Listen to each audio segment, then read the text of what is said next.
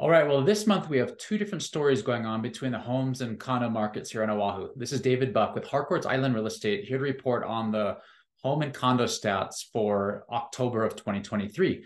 First, we're going to dive into the single family homes. And there we saw a 4.1% dip in transactions year over year, going from 222 sales to 213 sales. However, a silver lining is that we saw an increase in median sales price, which was up 4.6%, and that was going from $1,050,000 to $1.1 million. So you'll start to see as I go through these stats that things are a little bit better on the single family home front.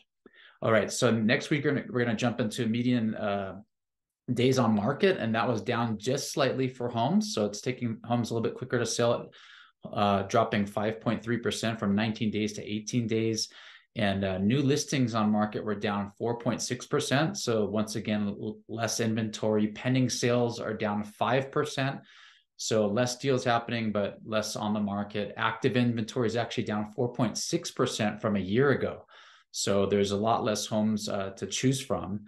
And then total inventory in escrow is actually down 3.5%. So less deals taking place.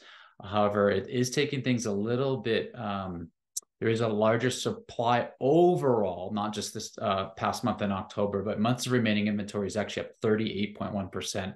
And that is going from 2.1 to 2.9 months. So I know that's a lot of data to throw at you. Stay tuned. We're going to jump into condos here very shortly. Mahalo. Okay, I'm back. And now as we jump into the condos, there we saw a decrease in numbers of transactions year over year. And that was going from 435 sales a year ago to 399 sales. That's down 6.3% year over year.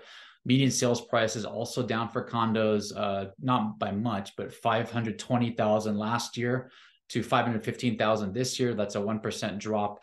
And unlike the single family homes, we saw an increase in median days on market for condos going from 19 to 21, which is up 10% there. Inventory, we're seeing a 9.4% increase in condos on the market. New listings to market has increased by 6.4%. And then pending sales are down 5%. And then overall months of remaining inventory is up 57% from a year ago. So that's going from 2.1 months to 3.3 months. That is not a reason to panic yet for homeowners, because anything less than 6 months is still considered a seller's market according to the National Association of Realtors. So that's a recap. There's a little bit of a dichotomy between the homes and condos as we start off with. And every neighborhood is different. We're going to jump into the local neighborhood stats later here in the month, and hope you're enjoying your early stages of November. Mahalo.